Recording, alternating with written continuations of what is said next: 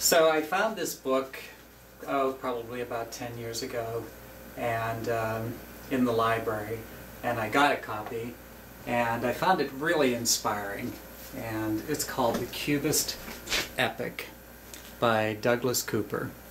And inside there are lots of photographs, and it's an explanation of the Cubist era, and it tells all about how it started and the artist who used this style and where it came from and what happened to it and all that stuff.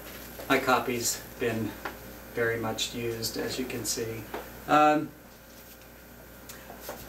just really got inspired by this book at one point, so I started doing some Cubist paintings.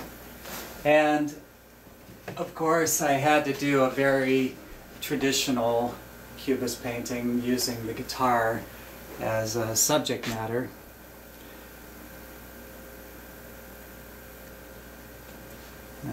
Coming close so you can see it.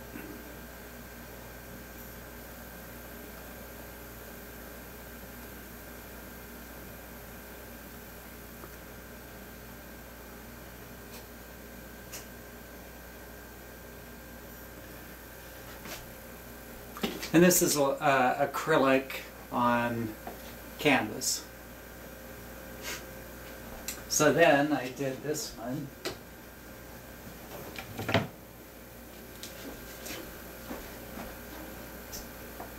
And I was, at the same time, I was studying the color theory of Cezanne, which I found really fascinating. And if you look closely here, you see how the colors jump out, and this down here. So let's take this for example. I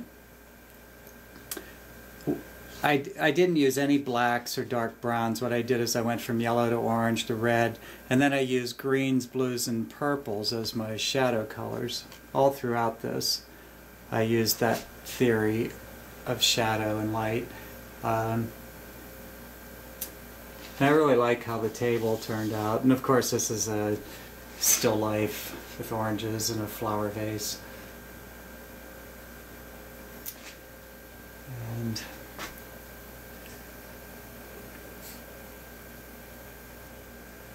And the same with the blues. I didn't use white. I used bright yellows and to make the highlights. Maybe a little bit of white. So there's that one.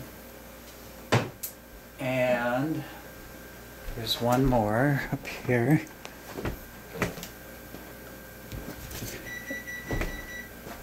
And this one is more abstract, but it's a, there's a person in there if you look closely.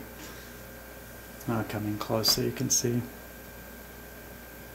See the eye and the face, but it's, this one's very abstract.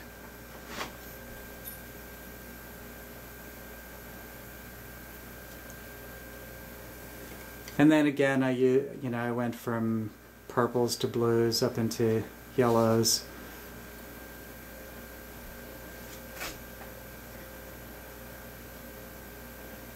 And this also is acrylic on canvas. And then this one is totally abstract. And coming close so you can see it.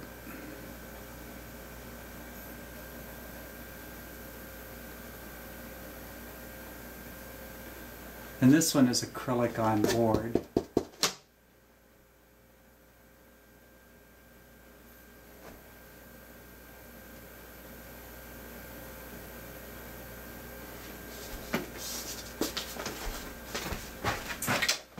And recently I've been,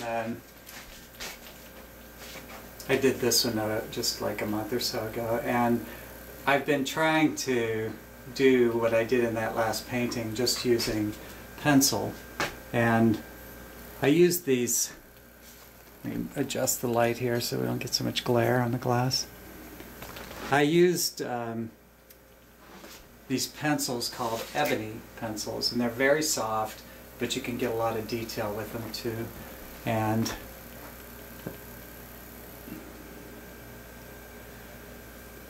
so this is just pencil on paper.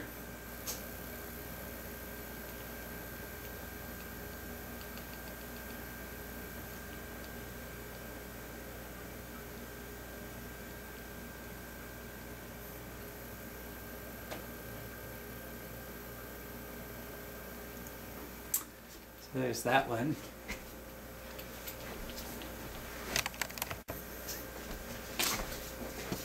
And this one is of someone drumming.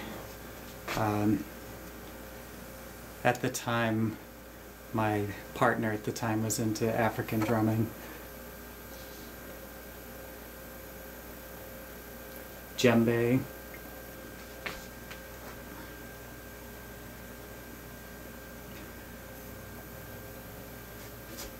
This one's acrylic on canvas.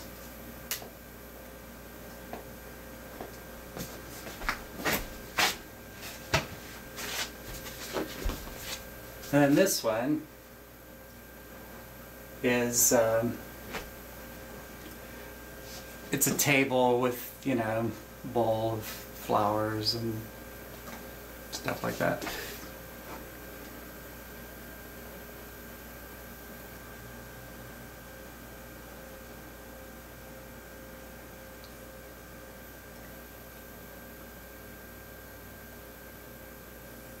This is acrylic on canvas also.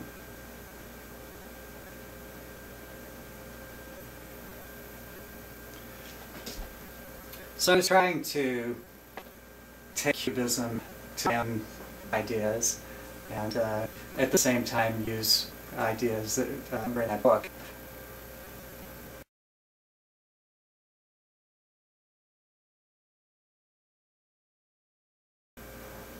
I think, you know, I think everybody uses ideas from what people have done before, and then you add your own individual style to it.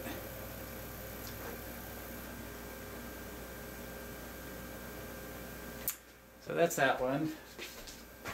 And then this one, I sat in a cafe in Tucson and painted this, and over a period of, they had open mic there, and over a period of several weeks I'd bring this and work on it, and it was one of the folk singers there.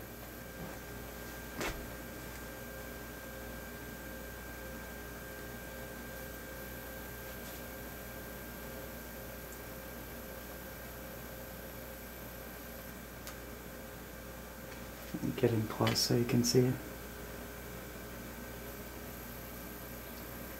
And this is acrylic on canvas, but I also use these Letraset. Let me show you. This is Letraset, for anybody who remembers that. That used to be how people set, it was one of the ways of setting type, and you put the plastic down, you rub it with a pencil, and it lays the image down on a paper. And so I have some of those, and I used it for this painting. So that's a guitar player. And I have one more.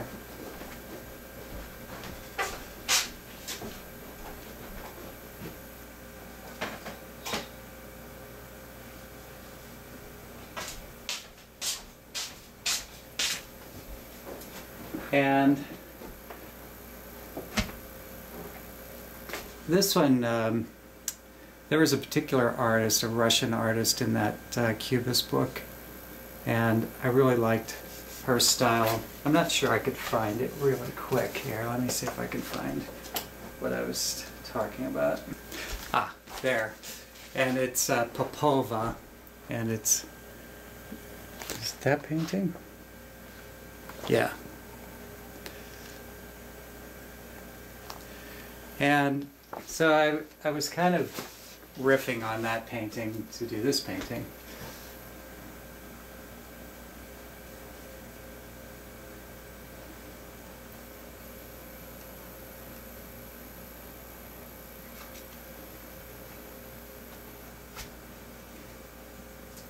And this is acrylic on canvas also. So, let me show you one more. This is an old painting, and it's not really Cubism, I guess. It's more like Keith Haring, but they call it Human Being. And that's it's acrylic house paint on board. And if you go to Home Depot and you get their mistake paints, sometimes you can get whole quarts of paint for $1. And that's what I use for this. And you can see that it's got real thick paint on there.